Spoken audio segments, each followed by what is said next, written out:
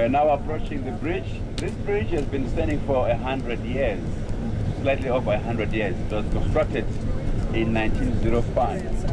1905. This is where we do official bungee. How many of you are trying to do bungee? Yeah. Jane, you must be the first one. And Arun, you're present for the... Sorry? You're present. The president come to greet him. Oh, yeah. The president is coming to greet Arun. That's why we had to stop here.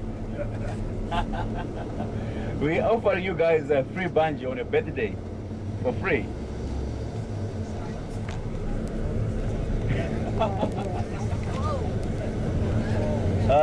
Those who are sitting on your right hand side, if you keep an eye to your right, you see your hotel.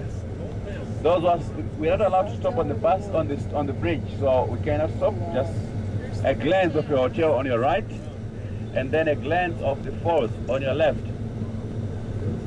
And down here below the bridge, there's a boiling pot. You see, it looks like it's boiling. That's why they call it a boiling pot.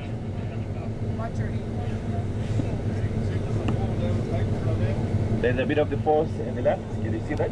Yeah. You can say goodbye to the falls. There's another bridge. There's another, we call it a narrow bridge, which joins those two islands. From Zambia, you can only walk through that knife edge to this island here. So you can only see about 10% of the falls from Zambia. You saw about 90% from my side. We're now in Zambia. We are now in Zambia, in Livingstone town. At one stage, Livingstone town was the capital city of Zambia. At one stage, it was the capital city of Zambia, but they had to move it up to Lusaka because there was not enough space to expand, for the town to expand. And the weather here was a little bit warm. So that is why they had to move it up to Lusaka. It's about 600 kilometers from Livingstone town to Lusaka.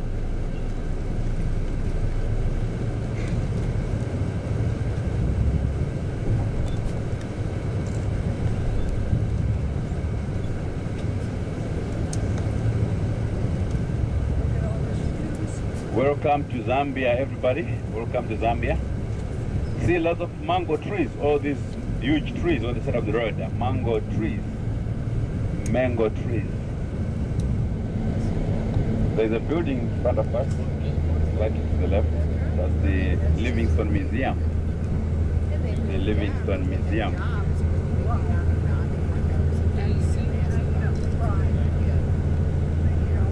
See, the school kids are coming from the museum. Children.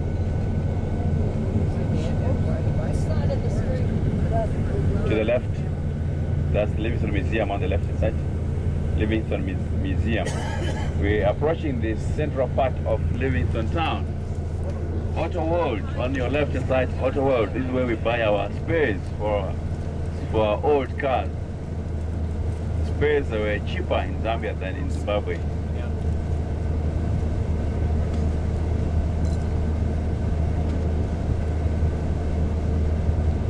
Hungry Lion on the right hand side. Are you hungry lions? Are you hungry lions?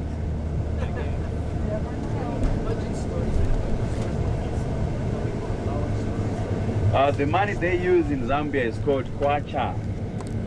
The money they use in Zambia is called kwacha. And the exchange rate of kwacha to dollar, you get approximately 5,000 kwacha. 5,000 kwacha to a dollar. You get approximately 5,000 kwacha to a dollar. And I heard that they want to remove zeros. They want to remove zeros like what we used to do in Zimbabwe a few years back. Our money was losing value every day, and our inflation rate was about 2,500% inflation rate. So every 3-4 months we used to remove zeros out of our money. Our biggest denomination was 100 trillion. 100 trillion. Did I tell you a story about our trillion? Yes. Did I? Folks, We'll shortly be coming to Livingstone Airport. Francis, thank you very much for your guiding. Look after yourselves, and we'll see you next time. Thank you very much.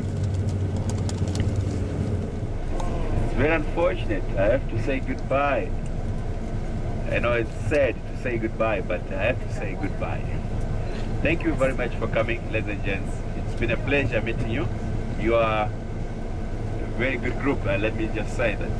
Of course, the first day you didn't want to ask so many questions, but as it goes, I was so happy because everybody was participating and was asking many, many, many questions. Thank you very much. You were very easy for me to handle. And please come back again next week.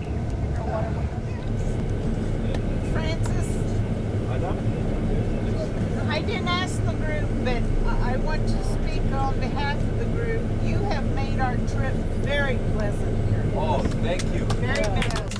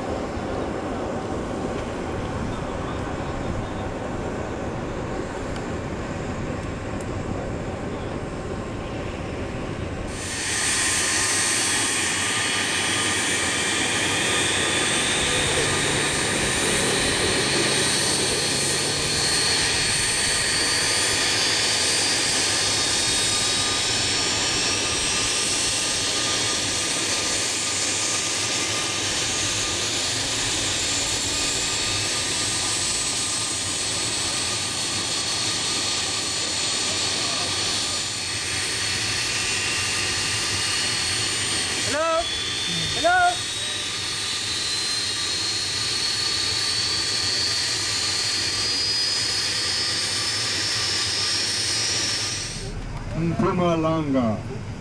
I'll do Francis on you now. I'll explain what does Mpumalanga mean. The rising of the sun. That's it. That's Yeah, the guy told me. Very simple. Mpuma means to come out, and Langa is sun, so it's the place where the sun comes out, the sun rises. It's the easternmost province in South Africa. And it's in Mpumalanga that is located Nelspruit, the capital, and the Kruger National Park. Okay. Our driver is Elmon. Elmon is an old friend of mine. Says hello. Right, it's going to take us about an hour to get to the hotel. Settle back and relax. Kruger Mpumalanga International Airport. And first question is, are there wild animals here? The answer is probably not. Although here on the airport property I have seen impala. So there are a few wild animals. But we are not yet in the Kruger Park. As I say, although the airport is named Kruger, here's here on the left, some impala. See them? Two impala on the left. 3, 4. Okay. But generally speaking, this is very developed farmland around us here. In fact, these fields that you see on the left and on the right, up until about 5 years ago, were always full of tobacco. They grew tobacco here, but of course the oil price started to fall, and most of these farmers decided, no, it's not worth trying to farm it. Farming tobacco is quite an expensive exercise. So. But it is a very fertile area. There's pretty good rainfall, and of course the climate is very warm, so things grow. The main produce from this area is citrus. There are a large number of citrus estates, oranges, lemons, grapefruit, And of course a lot of mangoes, avocados. Yeah, avocados grow prolifically here in this climate. John, with all the mountains here, do you have snow? No, we don't. Wow. We are sitting down. This area is called the low veld. The low-lying area, as opposed to Johannesburg, is referred to as the high veld. I told you Johannesburg is 5,500 feet above sea level. Here at the moment we're probably about 2,500 feet. And by the time we get to Kruger, we'll be down to about 1,500 feet above sea level. What are those pink trees? Those got pink What does he leaves? see? The pink trees, Yeah. they call it tipushina. Tipushina. Tipushina.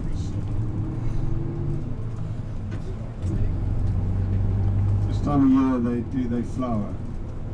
Although this is coming into our winter, they are a winter flowering tree. And of course winter is relative. When I say it's the winter, we never get below freezing here.